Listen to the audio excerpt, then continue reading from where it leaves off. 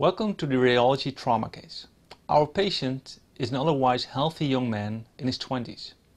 This morning he was hit by a car and he fell off his bike, and after the hit and fall he had severe pain in his abdomen. So an ambulance brought him to our hospital.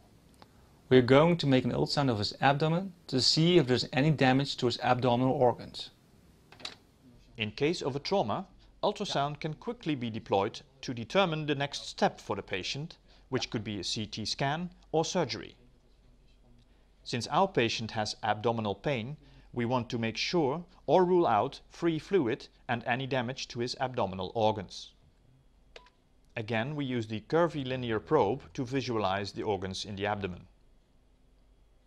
Vital organs that are often damaged during severe traumas include the liver, spleen and aorta. When we try to image the patient, it is hard to get a reliable or recognizable image of his abdominal organs. There is an odd signal located deeply, whereas we can only see the first few centimeters of the abdomen. Only a part of the liver and a part of the abdominal wall can be seen. This image disturbance hampers our assessment of his vital organs. Would there be a technical solution to overcome this problem?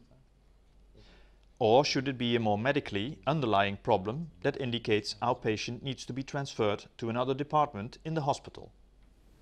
In this ultrasound examination we experience difficulties in visualizing all abdominal organs. We want to make sure that there is no damage to his liver, spleen and kidneys. We would like you to think about what causes the disturbance of our ultrasound images. Also think about possibilities for continuing our examination to obtain the right images.